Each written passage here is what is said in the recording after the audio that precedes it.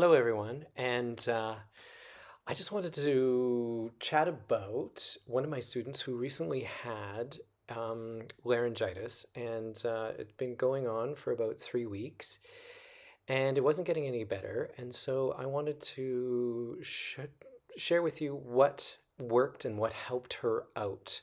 And so she was complaining after about 2 or 3 weeks that she had tightness in her throat, right about here. And so I was explaining to her what her false folds were. And so false folds are uh, basically a protection mechanism that exists right above your true vocal folds. So your true vocal folds are what makes sound.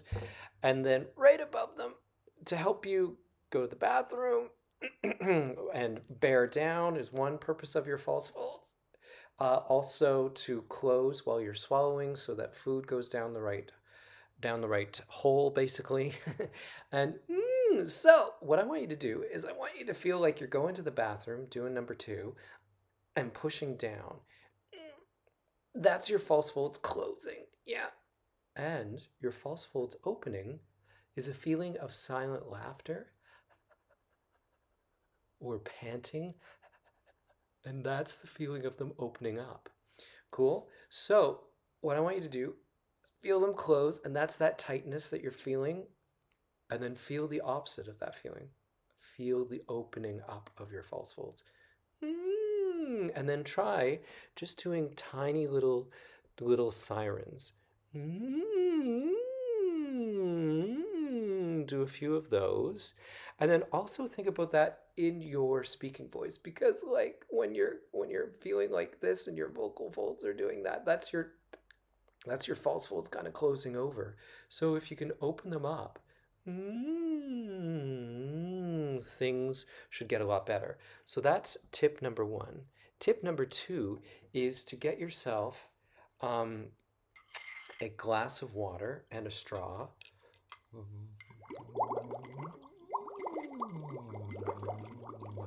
And make some bubbles while making sound.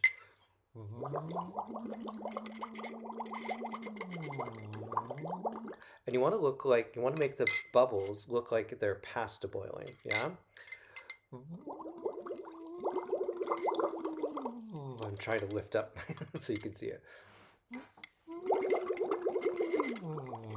There you go. So,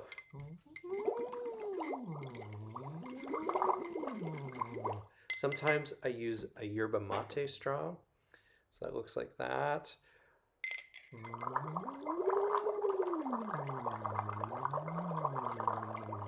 But you just want something to give you a little resistance. And what straws have been proven to heal your voice. Yeah. So and speech pathologists use them all the time. And basically they help to open up your true or your false folds, and help your true vocal folds to make better adduction, so they come together well. So you want to do those two things, and feel the false folds opening while you're doing the water.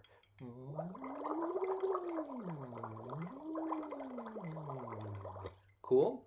So those are my two big tips.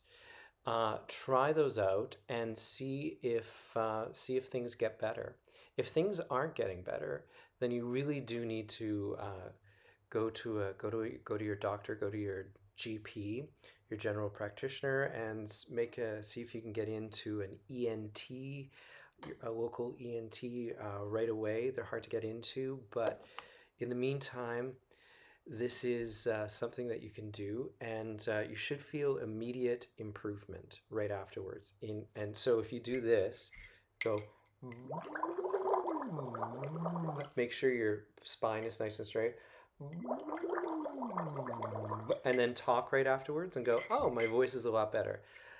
That means you just got to do a lot of this, and being really aware of your false folds while you're talking, and feeling them open and not squeezing shut, because probably what's happened to you is like that protection, the feeling of protection that you've had while you had laryngitis, and your false folds closing over to protect your airway and your voice, they're just getting in the way now. So you need to train them to be open again.